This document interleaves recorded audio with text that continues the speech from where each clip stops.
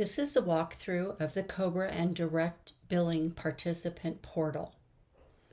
Once a participant has created their account and self-authenticated their email, they will be prompted to connect any accounts to that email. They do this by entering some simple pieces of information .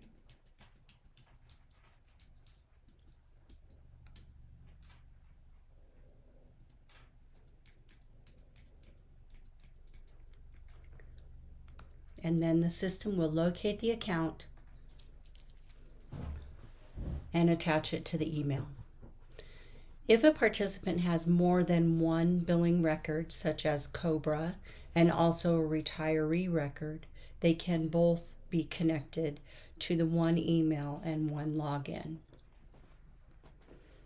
Once the account has been connected, the first thing a participant is prompted to do is elect their benefits.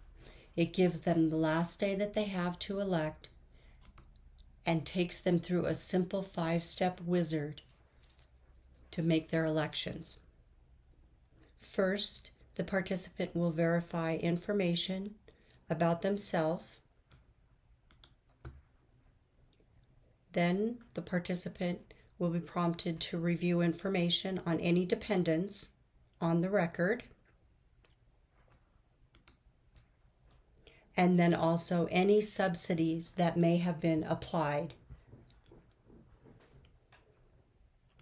Once that's done, the system will take them through a shopping cart-like experience where they can select the coverage based on their individual needs. So for example, if this participant needed medical only for their child, they could deselect themselves and their spouse. The system would adjust the coverage tier to children only and adjust the premium. The same thing for any other benefits they are eligible for.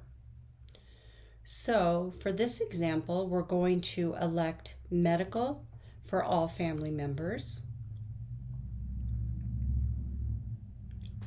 and then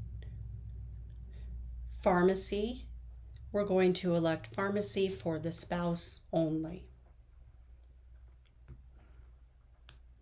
For dental, we're going to elect only child. And then for the EAP, we're going to decline that coverage. So through that process, the participant has made the elections based on what their family needs rather than all coverages for all family members. This is all handled in one record, so even though the coverage for the spouse on prescription is set up, it would still be reflected in the same account. The same thing for the dental coverage. This allows a participant and their family to keep track of their benefits and premiums in an organized and easy access manner. Once that's been completed, the participant is given a summary of the benefits that they've elected. When those have been reviewed, by agreeing to the terms and conditions and submitting the election, the record is updated real time.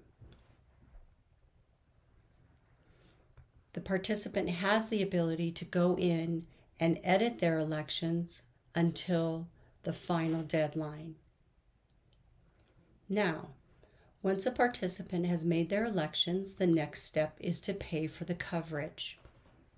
Of course, the participant can mail a check to a lockbox, but they can also pay for the coverage online.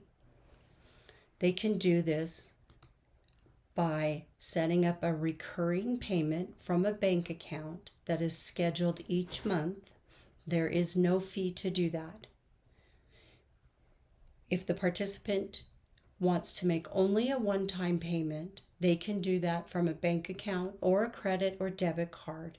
There will be a convenience fee that is assigned by the employer for that payment. To set up a recurring payment, there's a walkthrough to enter the account number and routing number information and checking or savings. And then it will create a confirmation and a confirmation of the automatic payment.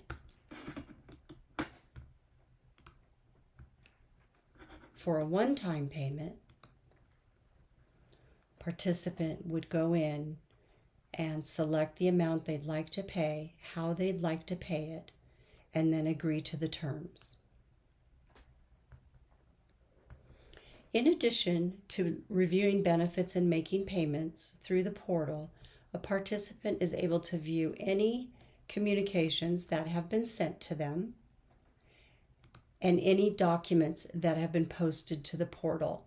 Typically, this would be open enrollment materials, summary plan descriptions, or summary material modifications, but it can be anything that the employer would like.